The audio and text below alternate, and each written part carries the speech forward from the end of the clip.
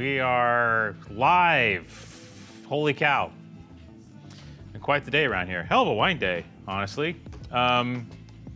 With one of the wines being this bad boy. All right, Melville. You guys have seen this name, heard this name. One of the great names in the Santa Rita Hills area of Santa Barbara County. Beautiful location, fabulous vineyards.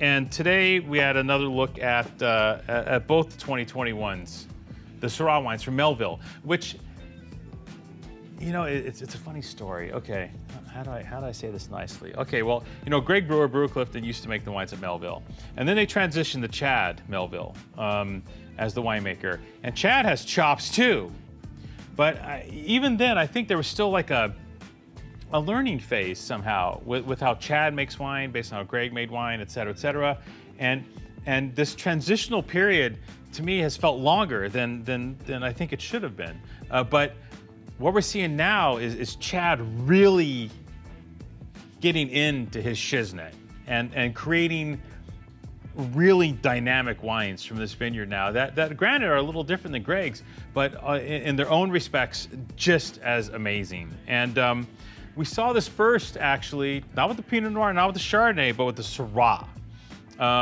Chad's Syrahs from their estate vineyard have been exquisite. And the 2021s are really benchmark Syrahs for Chad and for Melville. These are absolutely exquisite wines. And I had this conversation earlier with someone here in the tasting room, and we were talking about how, you know, there's a lot of American producers that want to make French style, right? You know, Northern Rhone style Syrah wines from their vineyards. And believe me, I know all these cats in Santa Barbara County, and they're just all like pounding Allemand and Gonon and Chave, and you know, these guys got a little coin and they're drinking all these great wines. And they want to make those wines here, but easier said than done, right? Based on soils, you know, granite there, sand here, clones, vine age. How do you do this? And I think it's been a long, frustrating process for a lot of really top flight producers, vineyards, growers in this area to kind of emulate those wines.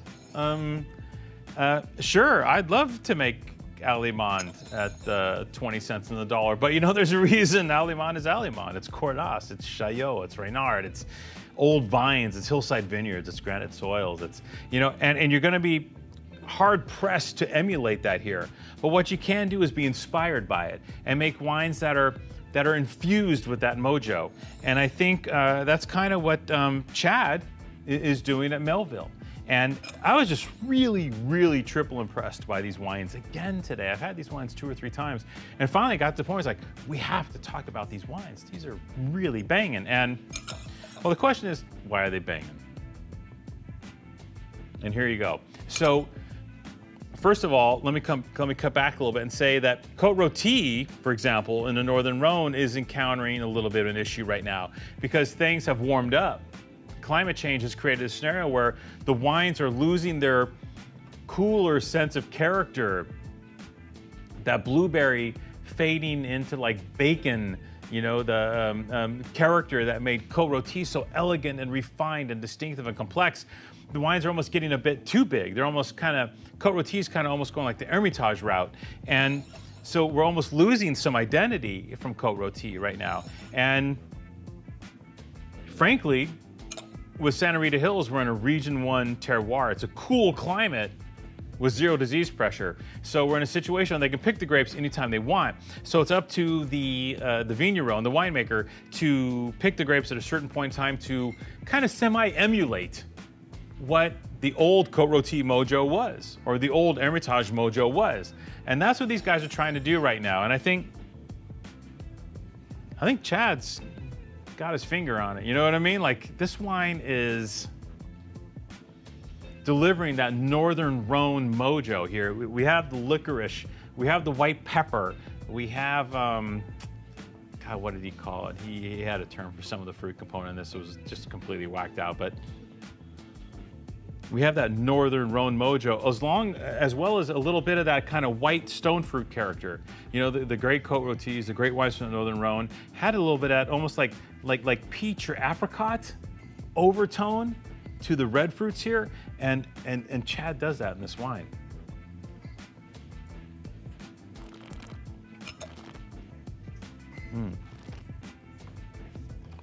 While still delivering classic California flavors. There's plenty of fleshy fruit in the palate of this wine. What a complete, beautiful California Syrah. I mean, this one checks all the boxes, both in a California and a French type way. Stunning wine. I mean, 21 was the vintage to do this in. Nice, cool, long growing season.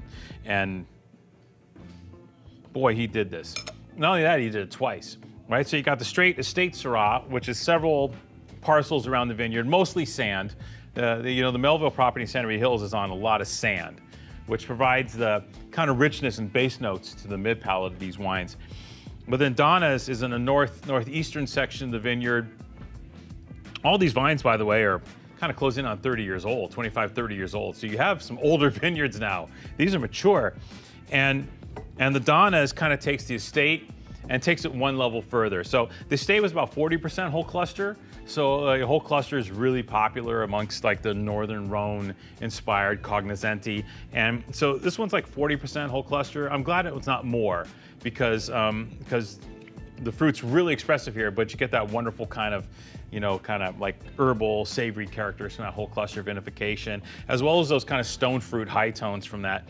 The Donna is 100% whole cluster, but the key thing here is the fruit in the Donna is the next level and can take that 100% whole cluster vinification. So this is like a Spinal Tap, right? So think of like this one, you go up to 10, the Donna's takes it to 11. Right? Let's think of it that way. And you know, the press responded accordingly. 98 points for the Donnas, I think. Double 96s for the estate Syrah. Under $40. I don't know if there's another California Syrah under this price range that has garnered that kind of press at that kind of price. I'm thinking about it, and the answer at the moment is no. No. I don't think it's happened. So you're talking probably the most highly lauded California Syrah under 40 bucks in the market right here.